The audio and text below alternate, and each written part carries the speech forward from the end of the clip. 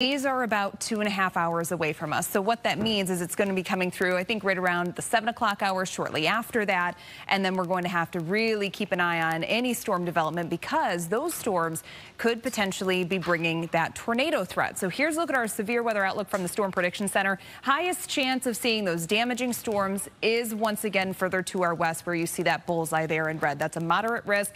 That's a level 4 out of 5. For us here at home, most of us have a slight risk, meaning scattered severe storms are possible, but the western third in that enhanced risk region. That means numerous severe storms are going to be possible for the western portion of the viewing area, and that's looks like it's going to be if those storms are able to catch up to our warm front. And then tomorrow, we have a strong cold front moving through. Along that cold front is going to be some showers and thunderstorms, and those too are going to have the chance of being strong to potentially severe. So tomorrow's severe weather outlook, most of Chicagoland in an enhanced risk, meaning numerous severe storms going to be possible, and that's with all hazards on the table again. We're talking damaging wind gusts as well as hail and possibly even some tornadoes. So FUTURECAST will time things out for you. We have our warm front currently lifting northward throughout the region. Here's a look at those storms that are now developing off to our southwest. Those are going to be riding right along that frontal boundary. If they're able to catch up to that frontal boundary, then they're going to start to take off toward the east through our area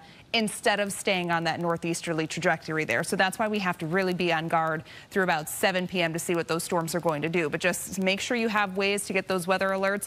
Looking ahead to tomorrow morning, this model really is not trying to bring a ton of activity to the area, but anytime after about 5 or 6 a.m., we need to be on guard for some showers and thunderstorms to be rolling through. That will continue through about midday on Wednesday. And again, some of these showers going to have the potential to be strong or potentially severe. That tornado threat that exists for tomorrow as well. Finally, when we're on the backside of this cold front, showers and storms are going to come to an end. It is going to get windy. We have a wind advisory going into effect tomorrow for wind gusts out of the southwest as high as about 45 to 50 miles per hour. So right now, here's the view. It's 53. We have easterly winds of 11 miles per hour. Pretty easy to pick out where that warm front is.